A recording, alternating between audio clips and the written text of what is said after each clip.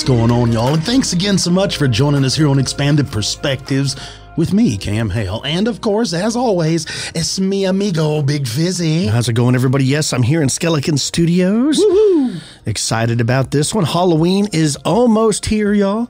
I can't wait. We've been busy. This has been a thing coming. Very busy, not just with normal work, but getting ready for the live show coming up this Friday. It's going to be a lot of fun, I think. It's not going to be like a ton of presentations. It's mostly going to be people getting the chance to meet me and you. And tell stories. Share stories. It's that time of year. And let's not forget, the place we're going, y'all, is haunted. That's true. There's a lot of haunt. I got to talk to y'all about all the hauntings and a few things that happened. And I'm talking physical encounters. People have had physical encounters there. So it's going to be, but yeah, it's not a big presentation thing. It's just stories and laughs and firsthand encounters. And there's going to be like a costume contest. I think there's going to be a DJ there. Yeah, there's going to do a costume contest for adults, for the kids, and for pets. Oh, right. Yeah, and we found too, it's $15 to get in. They're going to have a pint glass. Like a souvenir. Yeah, and you get 3 beers with it. Right. Me and you aren't making any money. No, off of but I'm going to drink some pints of beers. Oh, I'm already got my first one. I'm getting is Hazy Cat. Oh, that's because I have Hazel Cat. Remember the cat that used to hang out at the old Skeleton Studios? We took her home. She's been at my house since. Hazy Cat. I mean, that's an awesome shirt. I'm gonna have to get. I saw when we were over there. I showed you the other day that's what I put you in my phone as. Oh, I did not know that. Yeah, that doesn't surprise me. It's Hazy Cat, right? What does surprise me is I think Luke is going to be Jason Voorhees. Nice. Although the other day he came home with these elf ears that just go on. So I don't know if he was planning to be an elf. Like 2 days ago, he showed me that. And I said, well, if he don't use them, I'll just wear them to D&D next time I'm Talos. That's right. Just wear my elf ears. That's right. Right? There you go. What have you been up to, man? Man, oh, man. Nothing, really. I've been, did a little work, been working and been hanging out with my granddaughter and then getting all the stuff ready so I can go do some filming here pretty quick. So that's right. You are going on a hunt. Yeah, where I went last year, I'm going to go back up into Colorado and Kansas. Sorry, y'all. Up there with the guys from the Stickbow Chronicles. Blake from the Stickbow Chronicles, go up there with him, and then I'll go up there, too, with Tony Tretch. So if any of y'all are into the hunting and all that stuff, you'll know those guys and all that. So we'll go back up. Same guys I was with last year. That sounds... And I think Bill from Iron Will Outfitters, the guy that owns Iron Will, I think Bill's going to be there, and another guy's coming with him. So I think there's going to be a few of us. That's cool. It's going to get to pop in and visit and hang out. So speaking of hunting, in the outro, I've got a story for some people when it comes to hunting. But before we get to that, let's just get into some sightings. What do you say, Brad? Let's do it. Check this one out. It says, I've been struggling with contacting you for weeks. First, let me introduce myself. My name is Maurice Spahn Sr. Some people call me Maurice. Right? I live in Anadarko, Oklahoma. I think that's how you say it. Sure. Sorry. Anadarko, Oklahoma, and I'm originally from San Diego. My first UFO encounter was around 1976. It's a good year. That's the year I was born. Me, my father and mother and I moved from San Diego to Spring Valley. My mother worked nights as a nurse for Mercy Hospital downtown, usually from 10 p.m. till 8 a.m. One night after we dropped my mother off at work, we did our usual nighttime routine and stopped by Taco Bell. On the way home, going east, I spotted an object outside of my window, facing south. It appeared to be a white orb-like object just above the hills, following us on a horizontal course. I pointed at it to my father, who at first thought I was joking or making up something. When he saw it, I could tell he became afraid. Now, a little bit about my father. He was around 6'8" and the toughest man alive. I never saw him afraid of anything. We continued on our way home, both of us looking at the object, which climbed out of view into the sky. We quickly went home and rushed into the house, my father leading the way by unlocking the door. We set our food on the railing, and I closed the door when the doorbell rang. I thought it was one of my father's friends, who on occasion would stop by after we took my mom to work. I quickly opened the door over the protest of my father and saw a being standing in front of our door and a white glowing disc-like craft over our street. Bear with me on this. The being had the head of a male lion and black robes with stars, galaxies, and comets on it. But the strange thing was that the objects on the robe were moving. The spiral galaxies swirling, comets shooting, stars twinkling. Then the lion-headed being roared at me and my father, fell backwards towards the floor, and everything went black. My mother found us the next day in the hallway with the front door open and me and my father sound asleep on the floor. She woke us up yelling like, "What were y'all doing? And why the heck I didn't go to school?" I tried to explain what we saw last night and what happened, but my father told me to be quiet. Now being a child of the 70s, I knew not to disobey my father and attempted to tell my mother later after school why my father was at work. I will give my mother credit. She listened, but I don't think she believed me. Then, in 1985, I was 15 and living in El Reno, Oklahoma. A bunch of friends and I were leaving a friend of ours' house, and by a bunch, I mean about 15 to 18 guys. It was around 8 p.m. at night, and we were going to Booker T. Washington's gym to play basketball, when an object fell out of the sky from the south heading to the north. The object was making a buzzing noise, almost like a helicopter, but louder. We all looked up and saw a large ball of light about 20 feet in diameter falling out of the sky. It smelled like sulfur. It was changing colors from white to yellow, green, blue, and red, then back to white. It looked like it was landing or crashing at the neighborhood park about 10 blocks away. One of the guys looked at me and suggested that we go see what it was.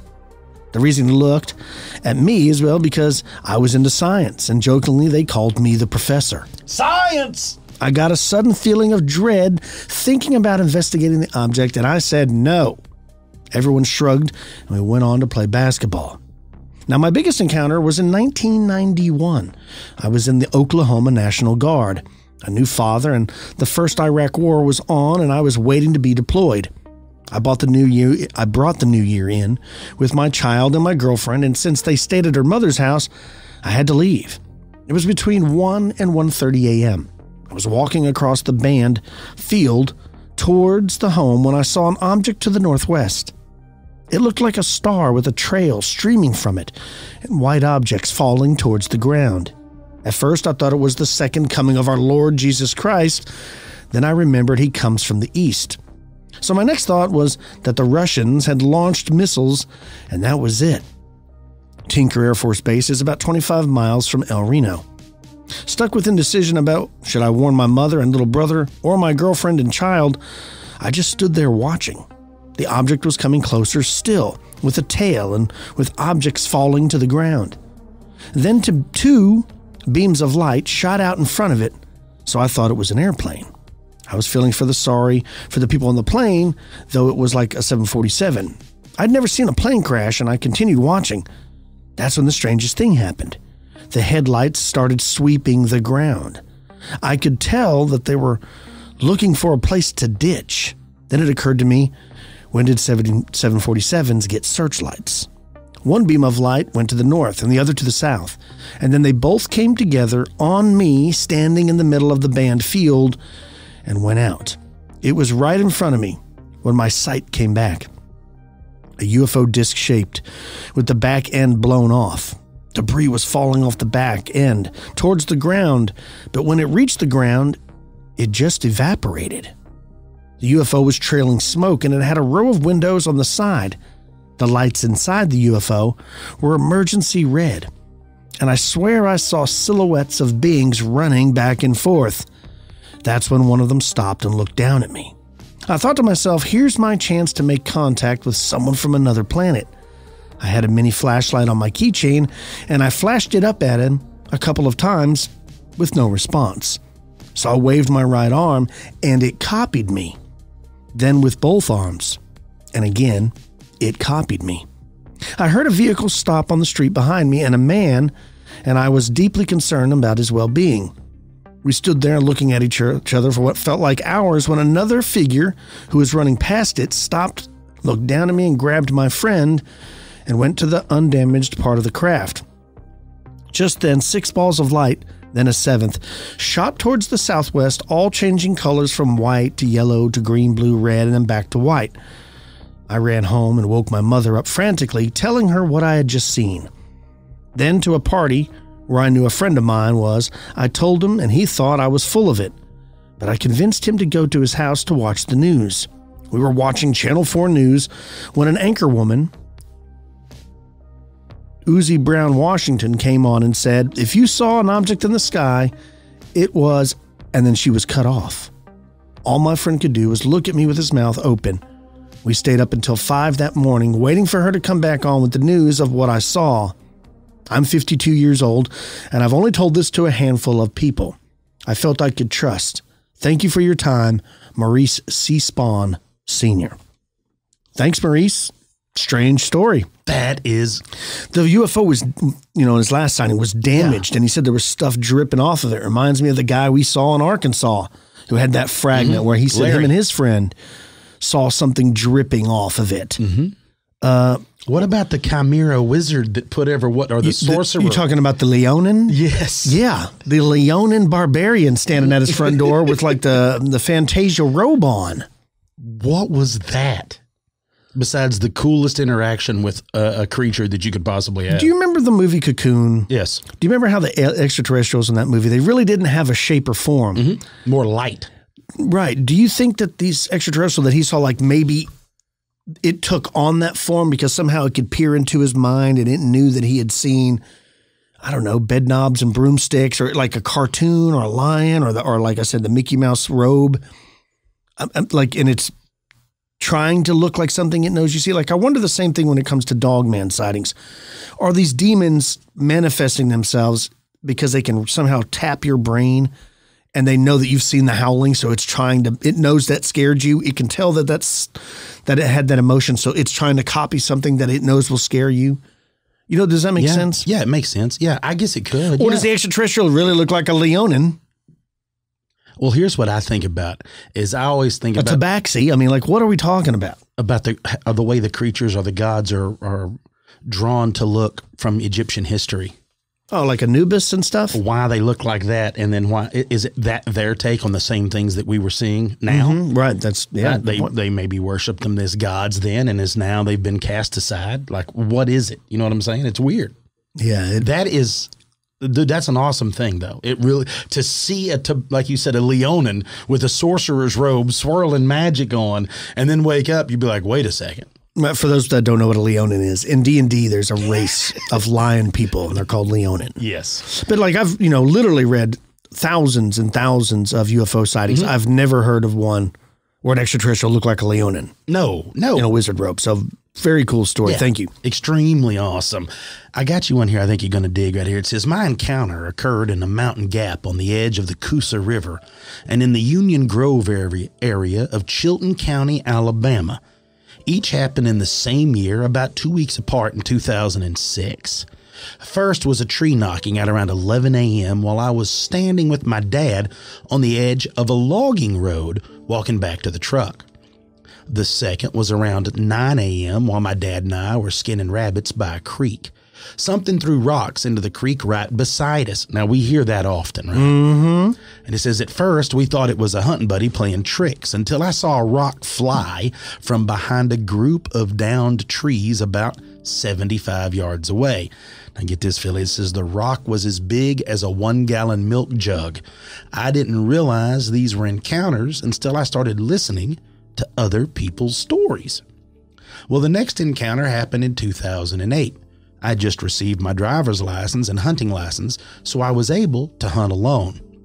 Well, it was about an hour before sunlight when something screamed at me, and I could tell it was clearly upset. It scared the hell out of me, so I turned around and started quickly walking back to my truck. Well, it followed me for about 700 yards all the way to my truck. Something kept on telling me to move faster, and I've never been so terrified in my entire life. Well, in 2009, I had my first and only sighting, and I put the puzzle pieces together. I set up on an edge of a 2-year-old clear cut to see if I could catch a buck chasing does. At around 8:15 a.m., I saw 2 doe come running into the clear out of the timberline at about 175 yards. So I got my gun up, ready, anticipating a buck chasing them. About 15 minutes later, I saw this weird-looking animal come out, kind of on all fours. And it was walking very strange. So I sat up in my seat to get a better view, and this thing stood up and looked right into my eyes. I was shocked.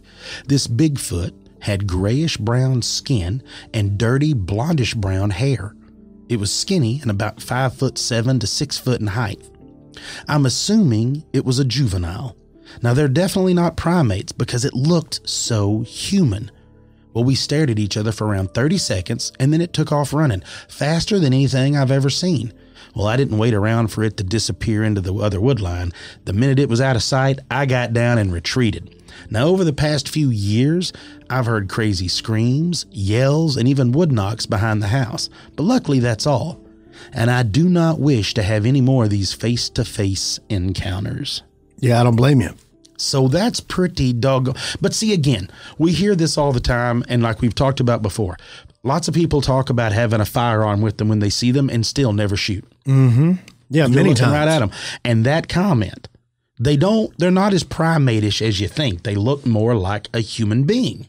Yeah, like a Denisovan or whatever. Yeah. Yeah. So there's that. I know you're a big fan of the melon heads. Yeah, oh, yeah. Check this out. This person has a real life sighting of a melon head. Oh, all right. It says, "Hello, gentlemen. I'm from a rural area of Connecticut. Now, despite what many people think, Connecticut is densely forested, and most of the state outside the big cities is farmland and forest. We have tons of local legends around here, and it can be a really creepy place." Now, he's not wrong about being forested. I mean, like New Jersey is like got the biggest deposit of black bear in the whole U.S. Like there's more black bear in New Jersey than any other state.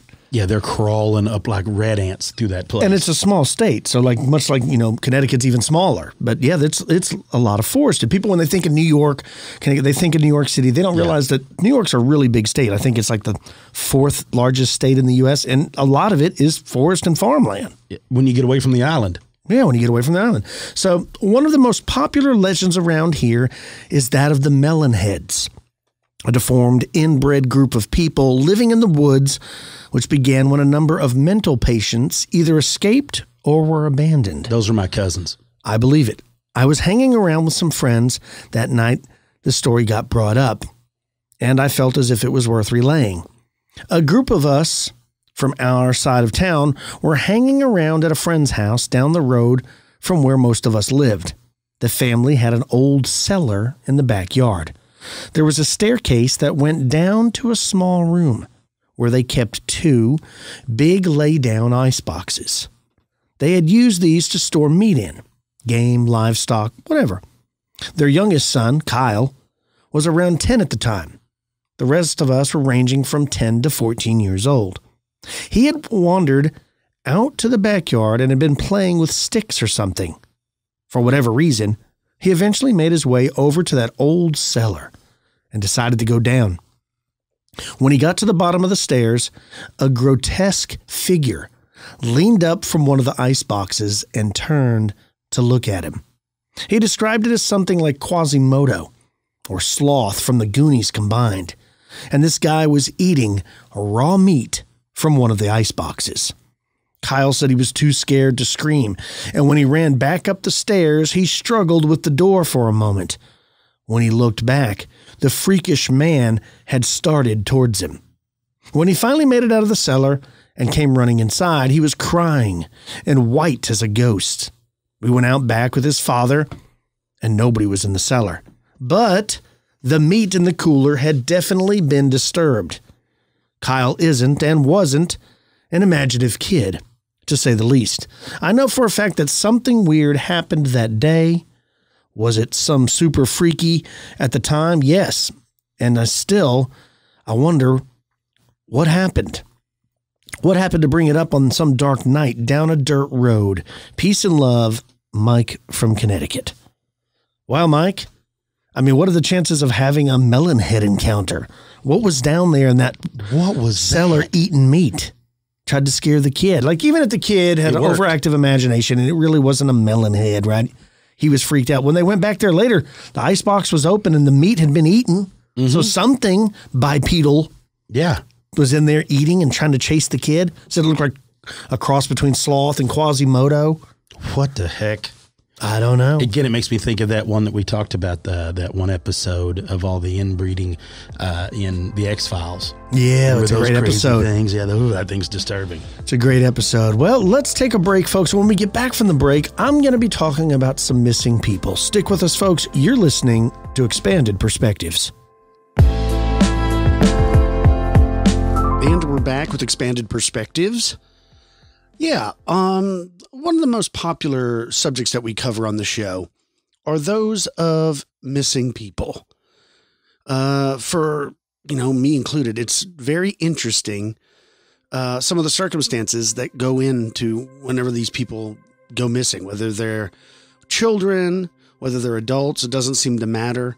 But more intriguing than not are the ones that are experienced hikers. Hunters. We've done several episodes on missing hunters. That's close to my heart because I've grown up in the woods as a hunter my entire life. The same with Cam. So it is baffling how these experienced outdoorsmen somehow make a mistake that you just wouldn't seem plausible. Sometimes they even are armed. So what is happening to these people? I mean, of course, fatal accidents, they can happen very easily to even some of the most experienced of hikers and climbers and hunters, because in the wilderness, it's not that hard to get lost. A couple of wrong turns and you could be lost immediately, unable to know which direction to proceed in. And very quickly, panic or hypothermia can begin to set in. You could slip on a rock or trip near a crevasse. And death or serious accidents can come quickly, especially when you're way off the beaten path. One, say, falling into a creek or a ravine or between a pile of rocks, a body, dead or injured, can easily be hidden from search parties. However, when highly trained tracking dogs and professional search and rescue teams, often using FLIR, forward-looking infrared equipment, to detect a person's body, then they still can't find them. Those are the ones that I find most intriguing. Sometimes they scour an area for days and then they'll find the body in a spot that was previously searched. It literally doesn't make any sense. Of course, some of the people that go missing are probably, were attacked by natural predators, because let's not pretend that a lot of these places where people go missing, there are mountain lions, there are, bears, whether black or brown. And so, of course, those kind of things can happen. But sometimes when they go missing, there's no evidence of an attack. Predators, if they were to attack someone, say they killed them, well, they would have to drag the body off. So there would be drag marks, there would be blood, there would be torn or tattered clothing. Some of these people, they just disappear. And that's it. They just go into the woods and they're never seen again. And so it's really bizarre how to explain what happened. I've got a couple today I'd like to share with y'all, and so let's begin. In June 2011, a Dr. Michael Van Gortler and his daughter, 20-year-old McKenna, had gone to San Isabel National Forest in Colorado to go for a hike. Dr. Michael was a 53-year-old ER physician, and his daughter was studying medicine at the University of Colorado. They had gone to Missouri Mountain on a day of clear and calm weather. This was not their first hike. In fact, they hiked together on many occasions, so you could say, yes, they were experts. The father and daughter were last heard from on June 21st, when McKenna sent a text to her boyfriend telling him that she was going hiking up the mountain with her father. They were due back 2 days later. Her father was due to work in the emergency room in Boulder on the Sunday. By Tuesday, his ex-wife, McKenna's mother, had called the Chaffee County Sheriff's Office to report them missing. After failing to get hold of her daughter and her ex-husband, she became worried. Rescuers launched a massive 5-day air and ground search after finding their vehicle parked at the mountain's trailhead. Their bodies, unfortunately, were found 8 days later, Their bodies were found in steep terrain, about 500 feet above the main trail, at an elevation of 12,000 feet on the northeast side of Missouri Mountain, within the forest. Chaffee County Sheriff W. Pete Palmer told Reuters, he said, "It's very unclear how they died." Sheriff Palmer said it had been one of the most extensive search and rescue operations the county had ever done. Over 200 rescuers searched the mountain. The search lasted for 5 days and consisted of 18 search and rescue teams, each with their own set of dogs, the sheriff's office, the fire department, and 2 National Guard helicopters. A military helicopter pilot, dropping off a ground search and rescue team, spotted what looked like 2 bodies. The coroner later reported they both died from blunt force trauma to their head and neck. They had been found with catastrophic face and head injuries at the bottom of a cliff. The relatives told 7 News it was like they were blown off of the cliff. Coroner Mr. Animus said the conditions of their bodies indicated that they died on the day they set out on their hike, and added that no crime had been committed. Their deaths were ruled an accident. He said their injuries were not inconsistent with falling. Now, McKenna's aunt, Suzanne Katz, said Michael was an expert survivalist.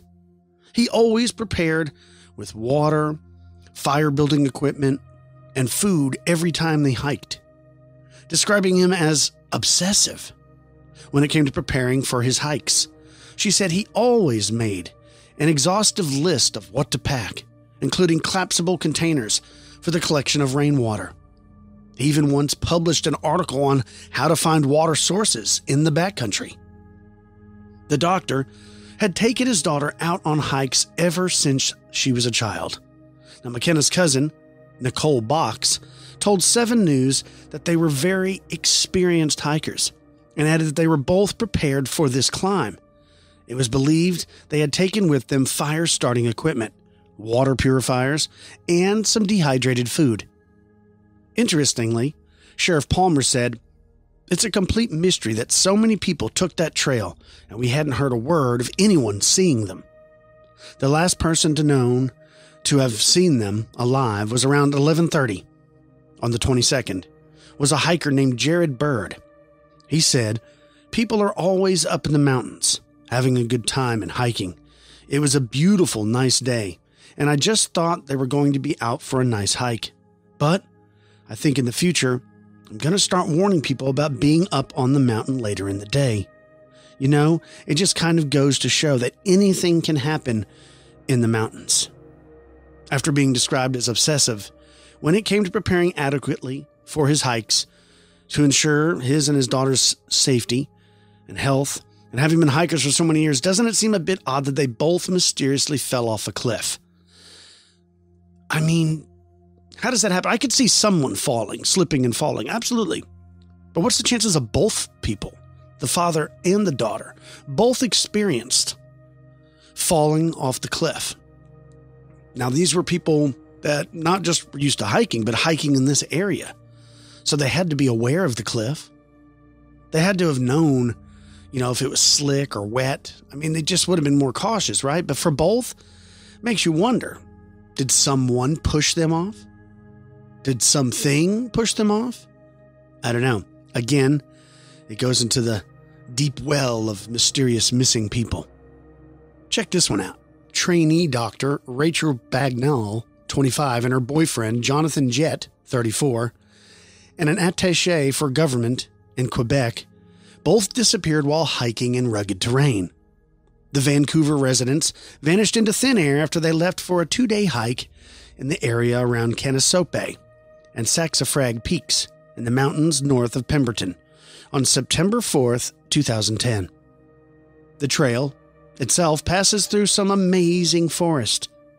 2 days after they were expected back, authorities found Jett's car parked on the Spetch Creek Forest Service Road. A pair of sunglasses, believed to be the trainee doctor's, were found shortly after. As 5 search and rescue crews were combing the back country for the couple, a team located a pair of sunglasses believed to belong to Bagnall, but no other clues turned up. Jet's 4-door Toyota Echo contained his cell phone. Record shows that he made no calls after September 3rd. An extensive air and ground search was conducted for the hikers, involving helicopters working 3 at a time. Numerous search and rescue police teams also scoured the mountainous region, but there was no trace of them at all. Repeated searches of the area were believed to be in, but they turned up no evidence at all about where they could be. No backpacks, no tents, no nothing. Rachel was wearing a bright red and orange jacket. A relative said that the receipt for a newly purchased axe was found in their vehicle, but they were unsure exactly what the other equipment the couple had with them. Tim Lee, who was helping coordinate the search effort, said, "Our goal is we want to establish direction of travel." Jonathan Jett's father spent over a week in the Pemberton area, continuing to try and find any clues he could about what happened to his son and his son's girlfriend. Bank statements revealed their last purchase was made on Jett's card at the diner, Tim Hortons, on the morning of September 4th. That was the last time any digital trace of them could be found. Police searched their homes, hacked into their Facebook accounts, checked their cell phone records, searched their computers, and there were no red flags. There were no red flags raised anywhere.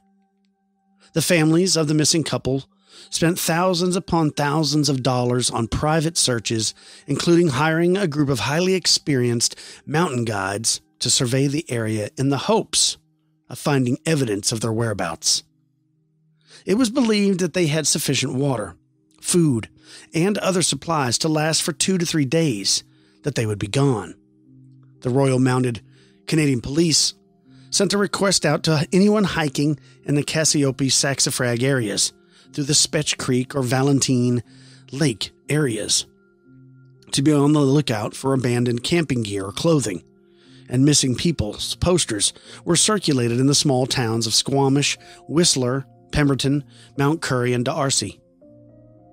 The Lilwat Nation assisted in the search. "They know the mountain inside and out," said relative Mike Jett. "They've gone on hikes themselves, searching for clues, and there are people that go berry picking and mushroom picking in and around that area. Those people are going to be our best chance for finding something." As spring came in 2013, 2.5 years after their unexplained disappearance, Whistler Pemberton Royal Canadian Mounted Police spokesperson, Staff Sergeant Steve Leclerc, said they would be putting up new missing persons posters to remind hikers to keep an eye out for any signs of the couple's remains or their belongings. "We're hopeful we'll find the remains at some point," he said. "That might happen without people hiking in the area." The previous fall, police had been searching the area again where their abandoned car had been found. Jonathan Jett's mother, Lisa Grenier Jett, said on unsolvedcanada.ca that they were supposed to come back to Jonathan's apartment in Vancouver. Someone calls us the 9th of September to tell us that Jonathan and Rachel, they never came back from their hike. Sometimes I ask myself if something happened to them on that Forest Service road. The police, helicopters, search and rescues, dogs, they all searched for them for 10 days and they didn't find anything. Just the Jonathan's car packed on that road. Volunteers continued the last summer. We hired 3 pros who searched the ravines, the glaciers, and we did not find a single clue. I asked myself many, many questions. "We don't know what happened in this incident," said RMCP Leclerc. "The fact that 2 people went missing is very unusual." At the spot where Rachel's sunglasses were found, it's almost as if the missing couple were snatched up right there. Our goal is we want to establish direction of travel. Search organizers had said several times, why was it so hard to find out which way they had gone? I don't know. But again, 2 young people going for a hike, just for a couple days in the backcountry. They're just gone. No traces, nothing. No backpacks, no clothing found, no bones found, nothing. They just left their car on like a service road. I don't know. Again, not saying it's paranormal. I'm not claiming that a Sasquatch, abducted them. I'm not saying that. It could be serial killers. It could be lots of things. But something odd is happening. Again, it's always strange to me when experienced people go missing and they're never seen from again. Their families, they had no problems. These weren't like someone who had a bad drug problem or they were criminals and they were laying low. Like these are people that had bright futures, something to do. Like we've talked about before with the missing hunters. These are people that had a whole family and they just went out one evening to come hunting and they had big plans for the weekend and they're never seen again, ever. I got another weird one. Check this out. In December 1998, 23-year-old Matthew David Pendergast was in his last semester at Rhodes College in Tennessee. On the morning he disappeared, he'd been due at class, a distance of 4 blocks away from his apartment. He left his apartment in Memphis, Tennessee, but he never arrived at his class, and he was never to be seen again. That same day, his Toyota vehicle was found abandoned on a private levee near Bayou Meta Swamp off Kerr Road in Lonoke County, Arkansas, just off Interstate 40. This area was private land reserved for duck hunters. One of the hunters who found the vehicle, a guy named Joe Murdahl, told Matthew's mother, Mary Ellen, that he and a friend had seen her son's SUV parked up there around 2 p.m. He said it had not been there when they'd passed the area at 10 a.m. that morning. They'd left a note on the windshield asking for the owner of the vehicle to move it. The next day, they saw that the vehicle was still there, and it was then that they looked inside for some sort of identification. The keys were still in the ignition, and it was unlocked. In the glove compartment, they found an old oil change receipt that had Matthew's parents' home phone number on it. The vehicle was unlocked, and the keys were inside. So too was the backpack he used for college. During a search of the area around the car the following day, his wallet containing his driver's license, credit card, and $46 in cash was found inside his jeans pocket. This was approximately 100 yards from his abandoned vehicle in a wooded thicket. His clothes were also found in the woods, there in a pile. Blue jeans and a t-shirt, as well as his shoes and socks, but there was no sign of Matthew. He had seemingly driven way off course that morning, driving approximately 125 miles, then turning off of the highway and driving down a private dirt road to a levee and a swamp. He'd then taken his shoes and all of his clothes off and vanished, or so it would appear. By all accounts, his pants were wet from the knees down, as though he had stepped out of them and dropped them to the floor where he stood, yet they were found in a wooded area of thickets. Although his pants were soaking, according to one investigator on the scene, his t-shirt was as dry as if it had just come out of the dryer. Although it was winter, no jacket was found. Matthew was last seen leaving his residence in Memphis between 7:30 a.m. and 8 a.m. on December 1st, 2000, in his SUV, which had Georgia license plates. His landlady heard him moving around just before this. The previous evening, he had appeared in a play on campus. After that, back at his apartment, he called a friend in Atlanta to discuss what he would write in an upcoming college paper. His friend, Geo Presley Brooks, said he was upbeat when they talked. Early the following morning, he'd sent a text to the same friend saying, "Everything's all right, no problem. I'll talk to you later." Some wondered, did that message mean something more? Was it some kind of clue about what had happened to him? Or what he was planning to do? And yet, probably the most obvious answer is that he continued working on his planned college paper or run it through his mind the night before, after speaking to his friend, and was now sure how he would write the college paper, so he was just letting his friend know. Matthew was slim, 5 feet 6 inches. He played on the college soccer team and had wrestled at a private school he attended in Atlanta. He liked to play tennis. He ran track and cross country. He was sociable and well-liked. At college, he joined the Kappa Sigma fraternity. He enjoyed playing a multi-user Dungeons & Dragons game online called Threshold RPG. When his parents received the call from the two hunters about his abandoned vehicle, they immediately began to coordinate a search from their home in Georgia. First, they phoned the college campus security. Security checked his apartment and then issued an email to all students asking for anyone who knew his whereabouts to contact them. Over the next few days, searches were carried out for the missing student at the bayou. Helicopters flew over the swamp and woods with night vision. Divers were sent out to enter the water with special sonar locating devices. And, of course, bloodhounds and cadaver dogs were brought in. The canine team picked up the young man's scent from the pile of clothes to the edge of the bayou meadow. The search focused on the thick woods and the water. Now, Bayou Meadow is a huge state-owned wildlife management area comprising of 30,000 acres. Much of it is flooded. The river is a complex waterway that winds through 5 Arkansas counties. Besides, the bayou is thick and wooded. Matt was never known as a camper or a hiker. He was a city kid. His parents and the investigators could see no obvious attraction or any reason for Matt to be out there. Strangely, although the dogs did pick up the young man's scent from the pile of clothes to the edge of the bayou meadow, the dogs found no scent to follow him from his vehicle to his clothes. There were also no footprints from his vehicle to the pile of clothes. Investigators also found no signs of a struggle, no weapons, nor any DNA evidence. How did this happen? The tracker dogs could only intermittently pick up on his scent, and some investigators even wondered if he had actually made it to the spot where his car and clothes were found. When his clothing was found, his mother expressed the opinion that it appeared to be possible that this was staged. She said that her son was not particularly neat and tidy, and she couldn't imagine him placing his clothes down in such a nice and neat pile. His bedroom at home was notoriously untidy. She did not feel this was the work of her son. On the other hand, a very strange commonality of suicidal victims who end up killing themselves by walking into rivers or the sea is often that they will strip naked and place their clothes on the shore in a very orderly, neat, and tidy pile before finally wading into the water.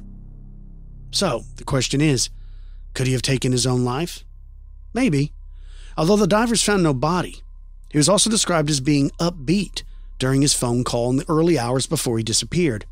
He had been in a play the night before and was planning a paper that was due to write. He was sociable, he had friends, and would seem to have no problems that could have led to him suicidally depressed. His mother said that he was a little worried about the papers he had due to finish up his degree, but other than that, he was in good spirits. He was an excited young man who was looking forward to graduating. He had plans of starting his own nonprofit organization to help those in need in third world countries. He was looking forward like he had a bright future. He did. He had a sense of direction and meaning with his life. If Matt were interested in some type of repeat or retreat, wouldn't he have gone to the mountains or somewhere else? Somewhere he'd have some knowledge of what to do? Why would he go to the bayou where he had little to zero experience? One strange clue, however, did leave investigators to contemplate suicide, so we can't rule that out. As already mentioned, when he was not studying or playing soccer or tennis, he took a lot of time enjoying playing interactive online fantasy games like Dungeons & Dragons. And on this online game, it had a curious link to something found in his abandoned car. He had a journal, and this was found inside Matthew's car, and it contained lots of poetry that he had written. The poems were contemplations on life and nature, and yes, death, with some entries describing the silver elves. He wrote about silver elves a lot, and how they always seeked immortality, and about walking into the water and becoming one with nature again. Now, it's unclear what he meant in those writings, whether he was just being creative or literal. His parents said that there was no way he would simply walk into the water and drown himself. And yet, cryptically, the online game he played a lot had a link to a website called the Silver Elves. This was where the words he had written in his journal had come from. The link led to a website for a group called the Silver Elves, and featured the elven tree of life and death. After finding the journal, the Lonoke County Sheriff's Department decided to hire a psychic, a woman named Carol Pate, to help them out. Perhaps Matthew really had taken the twisted, treacherous journey to what he thought would lead to immortality by drowning his own body. The psychic claimed that he wanted to be rebirthed as a silver elf. The psychic said she saw Matt take off his clothes, fold them neatly, and step out into the bayou, where he died of hypothermia. In other words, he didn't drown himself, but simply passively laid down to die in the cold mud. She told KATV in a later interview that she believed Matthew felt that he was in a battle for his soul, that he was battling demons, and he lost. However, his mother and closest friends all said that he would never do a thing so crazy as to willingly wade into the water or the mud at a random spot off a highway and lay down to just die. His family didn't believe he would have taken his own life in any way, and there was also no evidence that he was ever a drug user. His friend Jason Woods told Memphis Magazine, talking about the journal entries that Matthew had made, he said that he wrote creatively about all aspects of life. Focusing on dark poems or fantastical ideas only sensationalizes and creates a nonsensical mystery. Give Matt privacy a thought and a modicum of respect. In other words, his friend's opinion was that it was ludicrous to suggest and disrespectful to imply that Matthew would literally do anything he wrote in his journal. It was just poetry, not reality. That's what his friend at least believed. The authorities searched for a week after his neat pile of clothes were found. Searchers came up with nothing, however. No clues at all to explain where Matt was. All they could do was try to come up with ideas and theories. Lonoke County Sheriff Investigator Jim Kulesa believed it was possible the clothes had been staged, and this could have been done in this case, given that Matthew's scent did not track from his vehicle to his clothing. But staged by who? And why? His parents had to wonder, had he been kidnapped? Yet no ransom note ever came. The police suggested perhaps a carjacking, giving a ride to a hitchhiker that turned bad, or a drug deal gone wrong. But the student had no history whatsoever of criminal activity or with fraternizing with other criminals. The week-long search for him in the bayou came to nothing, despite the sonar divers, the helicopters, the canines, and eventually the case went cold. That was until 2013, when Matthew Mershon of KATV News announced that there was a possible break in the case. It came when a letter mysteriously sent to the Jacksonville Police Department. The letter named individually a group of people allegedly involving a missing person case. And the letter writer believed that these people could also have been involved in Matthew's disappearance. The original investigator, Jim Kulesa, and others of the Lonoke Police Department joined forces with Jacksonville Police Department to do more investigations. A number of people were interviewed, including, says Kulesa, an Elvis impersonator, but that didn't pan out, and neither did any of the other people questioned. In fact, many of the people listed in the letter had already passed away. The police say they believe the evidence is still out there, but that the witnesses have not shown themselves. Back during the original investigation, the lead investigator, Frank Sturdivant, was practically determined to try to solve the case. Tragically, his own son had died of drowning. When Memphis Magazine writer Marilyn Sadler went to his office, she could tell he followed every lead, no matter how small or irrelevant it might have seemed, desperate to find any clues. He did wonder, had Matt drowned himself in the bizarre pursuit of living as an immortal elf? But he also followed the work of a private investigator hired by the missing young man's parents. This private investigator, who insisted on anonymity, found the aspects of his wet up to his knee jeans very curious and rather suspicious. The drainage ditch between where his vehicle was found and where the clothes were found was filled with water that would have come up much higher than his knees. The private eye also discovered some very curious information about an incident that occurred 3 weeks after the student disappeared. He discovered that on December 28th, a trooper pulled over to check on a stationary Cadillac along the road close to where Matt had vanished from. The trooper found himself growing suspicious because he noticed that the man standing beside the Cadillac appeared to be trembling uncontrollably. The trooper began to question the man, and as he was doing so, another man appeared, carrying a can of gasoline. The trooper thought perhaps the first man, who appeared to be the driver of the Cadillac, was shaking because he was cold. It was in the middle of winter, and he let them leave but noted down the license plate.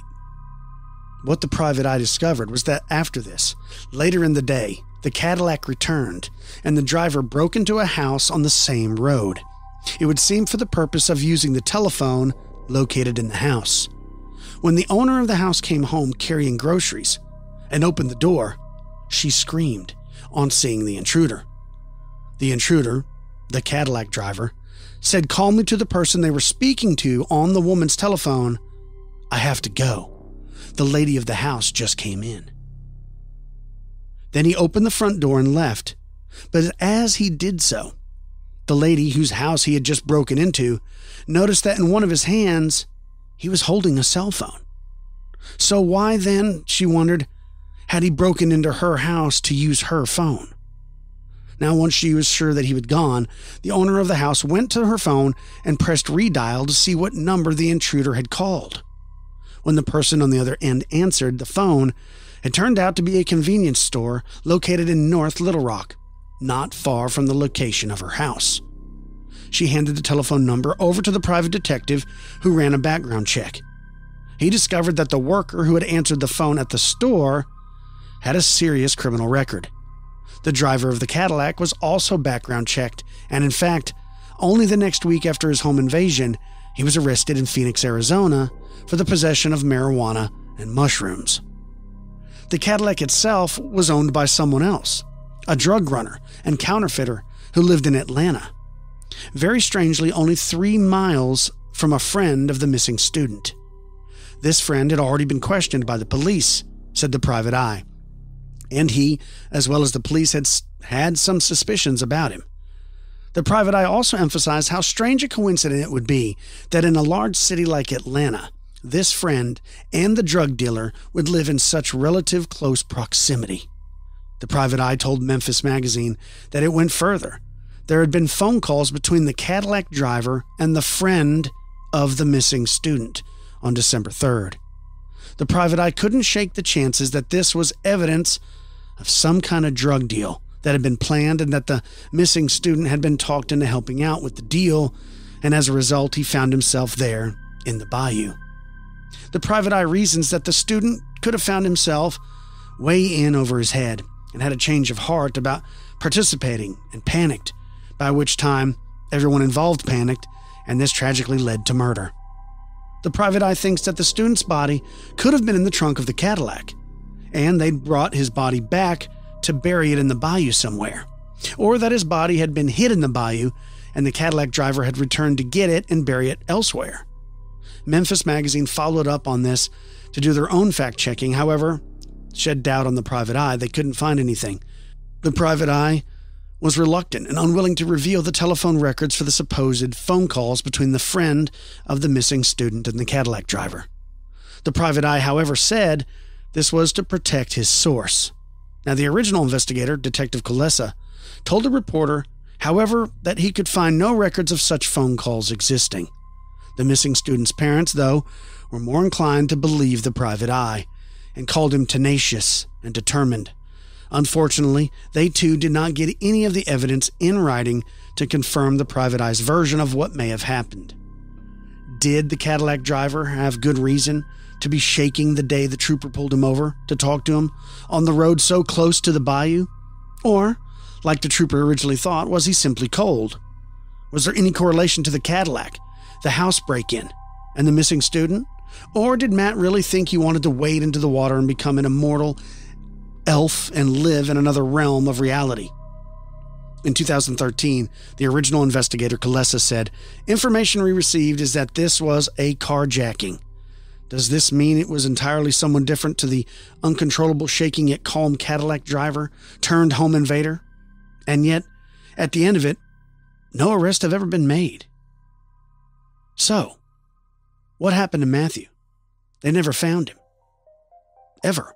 No one's ever seen him. Now, I know that bayou is a very large area, of course. And the Cadillac, returning and breaking into someone's house to use the phone, but yet holding a cell phone in their hands. And then, knowing a friend of Matthew's, like it's something. I smell foul play. I don't know. Again, these strange disappearances, they boggle the mind. I am very curious with serial killers and mysteries and things like that. I know you are too. Let's take a break. You're listening to Expanded Perspectives.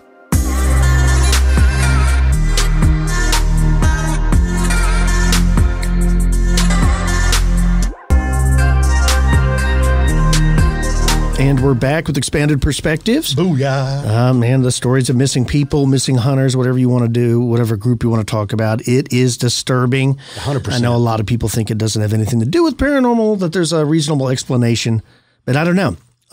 You recently just shared a pair of girls that went missing in Panama with me, and that was pretty interesting, and there's a lot of scary things out there. And things that can happen to people. So when you're out and about, you got to be careful, right? This is one of those things that it's really unsettling. The more, the one with the girls? Well, just any of the missing people, because without being really involved, and I know how popular true crime is and all of this stuff is now, there are way more people missing that there are no leads on their case than it feels comfortable to know. You know what I'm saying? Yeah. You would like to think, I personally would like to think that, we figure out a lot of stuff like that. Now, there's a lot of them that people just vanished mysteriously and were found, dead later, and they really have no other information than that. Yeah, I know. It's weird to think of today, but I mean, it's still a thing. It's unsettling. And it's a lot easier to track people now than it was, say, 50 years ago. Oh, yeah. I mean, people can pull all kinds of metadata out of your phone. Yeah, some of those stories are truly scary. Speaking of scary, we had the pleasure of doing a podcast with the Ducks Unlimited podcast with Chris and Clay. They invited us months ago, and we just recently did it. It's going to be airing on the Ducks Unlimited podcast. If you guys are into hunting and stuff like that, I suggest you go over there and check it out. We shared some cool stories, and Chris actually shared a cool story with us about the Arkansinian in the mist. Yes. Give it a listen. When I moved here from Indiana in 2007, maybe 2008, moved to Memphis. And when I moved here, just like you said with the hunting access, it was a lot different I grew up in Indiana. I knew farmers. I had access to all kinds of property. When I moved here, everyone's hunting in Arkansas. They're all hunting flooded timber. A lot of it's private. The rice fields are private, but there's a ton of really good public waterfowl hunting in Arkansas. And so that was my target area. I was like, I'm going hunting flooded timber. This is like the picturesque thing that I'd always imagined, growing up in Indiana hunting. I'd never done it before. Well, I did it a few times. And then I got convinced a couple guys. One of them worked at DU, one of them didn't, one younger guy. And I was like, hey, you know what? Let's go walk into Bayou de View. And Bayou de View is, I want to say, don't quote me on this, like 13 to 15,000 acres of flooded timber when the water's on. And you can just park in a parking area and just walk into the flooded woods. The woods is flooded, probably a little less than knee high. But it's this vast expanse of area. And I'd been there a couple times, like I said, but I didn't really know what I was doing, typically just trying to learn a new public area. And so I get these two guys and we drive to Bayou de View. It's about an hour and a half from Memphis. We get up there at, who knows, we're leaving Memphis at 3:30 in the morning. Get up there, park. There's not a whole lot of people there in the walk-in area. There are other people boating in. We didn't have a boat. So we take off walking, and we just walk and walk and walk for, it felt like 10 miles in flooded knee-deep water, but it was probably, a mile in something like that, where we were like, all right, I know where we are in perspective to, the boat lanes and this and that. And so we kind of picked our spot, and we're all standing there. We put our decoys down. And before we even set out decoys, it's like something changed in that humidity in the air, and the whole place just got socked in with fog.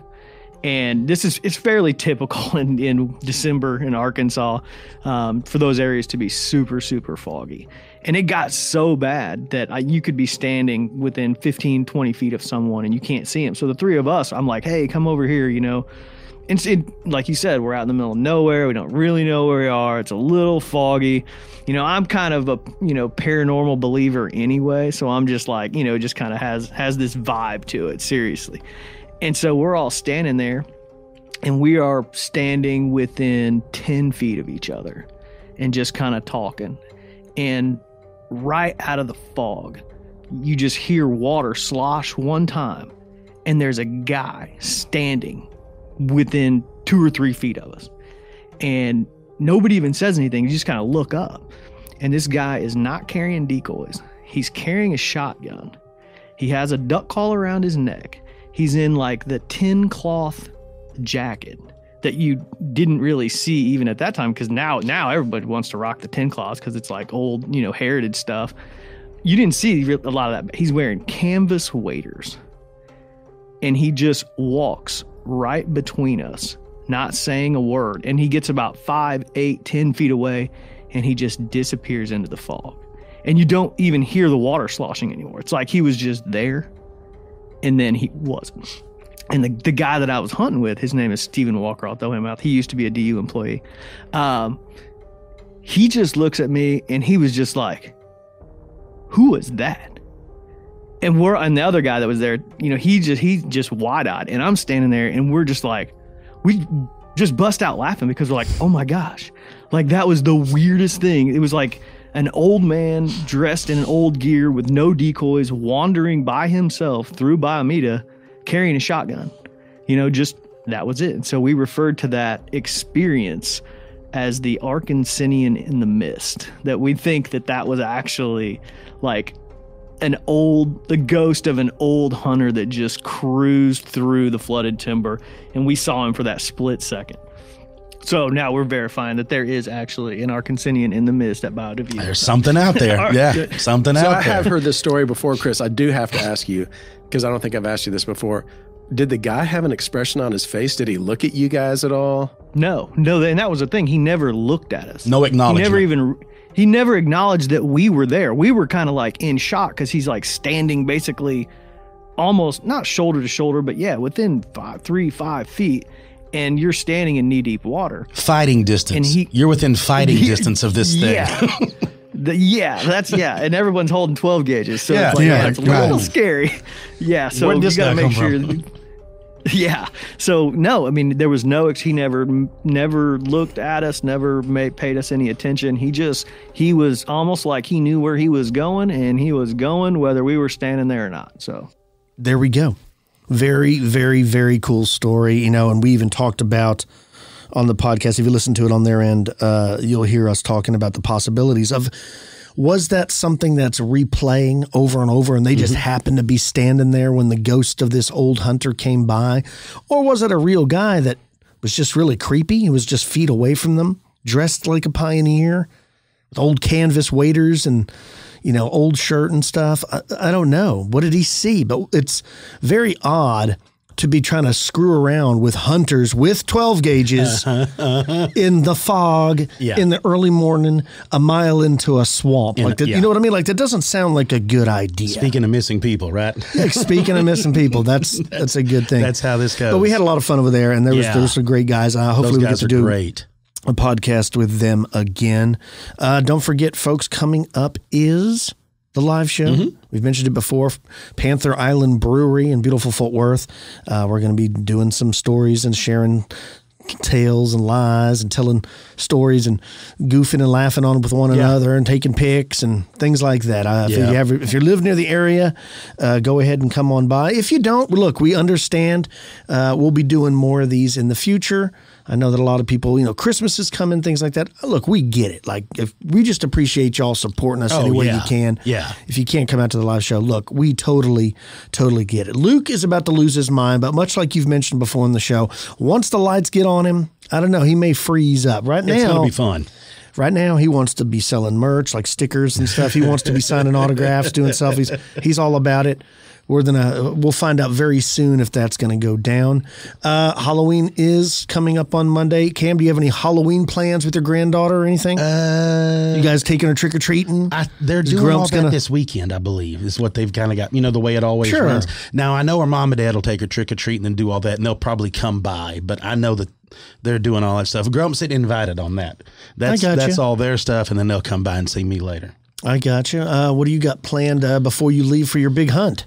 Hunting. Well, you're not going to actually be hunting. You're going to be filming hunting. I'll be doing all the filming. I'll be hunting. Like last week, like we talked about, I harvested a doe with the recurve last week. I'll be hunting some more before I leave. And then when I get back, I'll spend some time in there. If people want to see your filming skills, what is it, like Rock Slide TV or something? Yeah. Where can they go watch? You can go to YouTube right now and you can punch in, search for the channel called Rock Slide, R-O-K.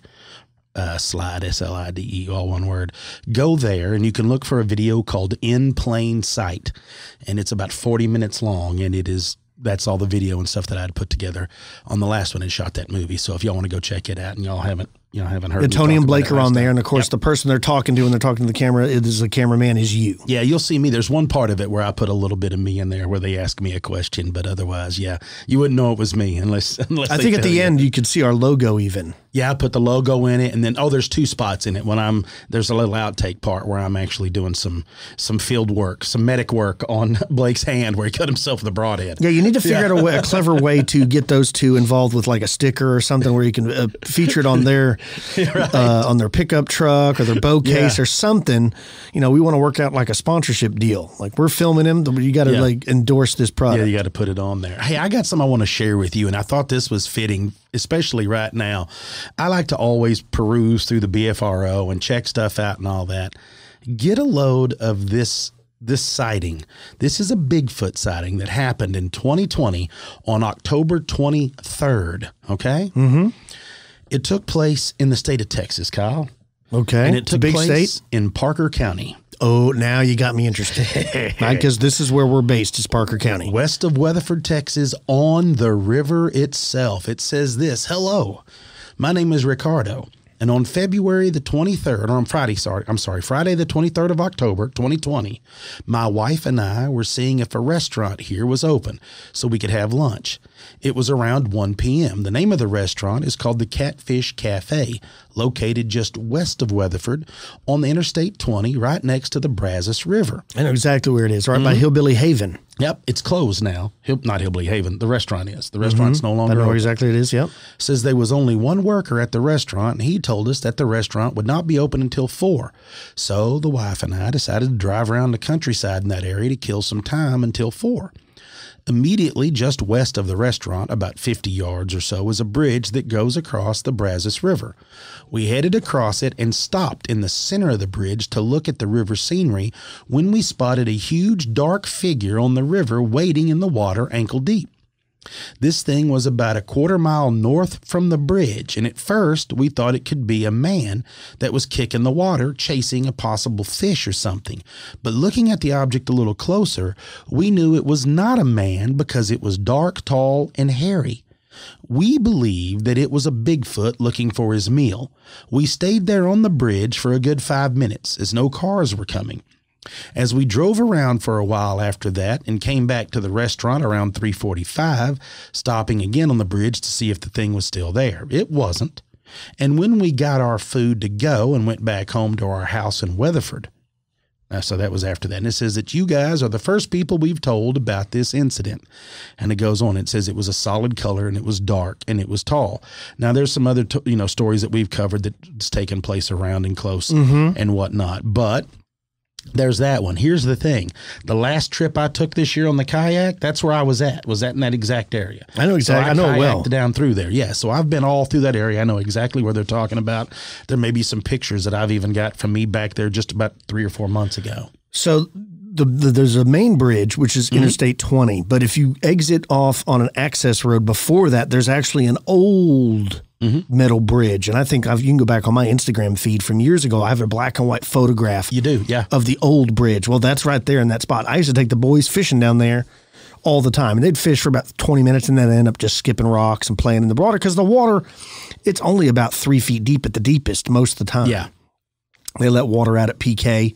flows all the way to Granbury, now when it rains and stuff, it can get up and there'll be lots of debris. But what his story, I'm not saying we saw what he claims they saw, but it makes sense. It makes sense. Yeah. Like it's fitting, right? Yeah. So very cool. I mean, if you're listening to this, please, we'd like maybe to talk to you some more. Yeah. Maybe get down there and take some pictures. If you want to ever, I know there's a place you can actually rent kayaks right in there.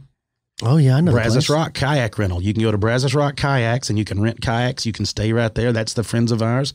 And that's where I launched from. And you can actually kayak and go right past this place with Bigfoot. I may have to go back down and look around. As kids, we'd go to Rochelle's and we would go down 3-day trips on the Brazos. And I never thought about Sasquatch spying on us while we were doing that. Never crossed my mind. Never crossed my mind, right? Never crossed it, yeah. Countless times. We need to do it again. It would be fun. You got to time it just right because you don't want to go when it's too hot because you'll be dragging the boat all the time, right? Like you want to. Right now would be a great time to go. What do they call it? Portaging? What do they call it? Yeah. You don't want to be doing that in the 100-degree heat. I mean, that's not any fun. And you don't want to be down there in the spring because you don't want to get caught in the storms. Yeah, water moccasins all over you. I remember distinctly a time, now that we're thinking about this. Uh-oh. I might have to save some of this for the live show or another OTC, but I distinctly remember a time when we were all in the river and we were skipping rocks at each other's heads. Do you remember that? And there was like rocks we were like head glitching behind, and my parents were actually yelling at us. Yeah. To stop. But I remember saying we weren't afraid of getting hit in the teeth because that was the big thing because we had them under the water. Remember, the only thing that was above the water was like your nose and your eyes and the top of your head. I'm trying to remember who it was. It was my little brother, you. I think it was Cody. Wasn't Cody there? Maybe. I don't know. Just doing stupid stuff. And now you look at it, you're like, why were we skipping rocks at each other's faces? It's the same reason we used to shoot bottle rockets at your little brother. Yeah, because it's fun. Yeah. Right? Dude, and he had some moves. That son of a gun, he missed his calling for being acrobatic the way he was dodging rocks and bottle rockets. Well, he's a fireman now. Yeah. Maybe that comes in handy. That it probably does. Right? Hey, don't panic. If you have any stories you'd like to share with me and Cam, please don't hesitate. You can email the show. I know we get emails from people asking if that's the place to email us. We only got one email, folks. If you want to send the story in written form, you got to send the email to expandedperspectives@yahoo.com. If you feel like calling it in and telling it, 888-393-2783. We like to hear y'all tell it too. Absolutely. If y'all like to hear us tell it, we get it. Yeah, I totally get it. We just want to hear the stories. We'll mispronounce wherever y'all are from. We'll mispronounce whatever road y'all saw it on. That's just how we do it. It's just because we're dumb. No, and I know we have a lot of new listeners, so there's people from time to time that are new and they don't know that we mispronounce stuff, so they're trying to set us straight. But like if I've said it once, I said it 1,000 times, you don't need to correct us. I mean, most of the time we're doing it on purpose. Sometimes we're not. Either way, don't care. Yeah, it's better that y'all don't know. Yeah, it makes it funny, right? We're here to have fun. We're not. So why is everybody got to be so serious when you're talking about cryptids or something? Have a good time. Speaking of good time, if you want to reclaim your health and arm your immune system with convenient daily nutrition and just one scoop of water every day, then Athletic Greens makes it easy. They're going to give you free 1-year supply of immune-supporting vitamin D and 5 free travel packs with your first purchase. All you have to do is go to athleticgreens.com/expanded. Boy, you sure flowed into that one pretty smooth with the AG1 and all that stuff, the way it flows into my belly every morning. That's right. And also, don't forget about Microdose. Microdose is available nationwide. To learn more about microdosing THC and do it every day, just like me and Cam, you got to go to microdose.com and use the promo code EXPANDED to get free shipping and 30% off your first order. And last but not least, if you want to get access to hundreds of new shows, you got to go to expressvpn.com/expanded right now, and you can get an extra 3 months of ExpressVPN for free. That's expressvpn.com/expanded. That's about all the time we have for this episode. I hope everyone out there has a wonderful and happy Halloween, whether you're trick-or-treating or partying. Please be safe. I'm Kyle. He's Cam. Peace, y'all.